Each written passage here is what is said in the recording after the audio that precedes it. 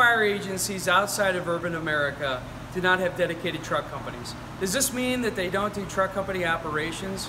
Hopefully not. Truck company operations are essential to the coordinated fire attack. This workshop is designed to help you implement procedures and standard operating guidelines to solve this dilemma. It will start by prioritizing function and developing functional SOGs which will take into account your resources and to help you build what is essential on the fire ground for the coordinated fire attack. I look forward to seeing you, and hopefully we'll see you at FDIC 2019.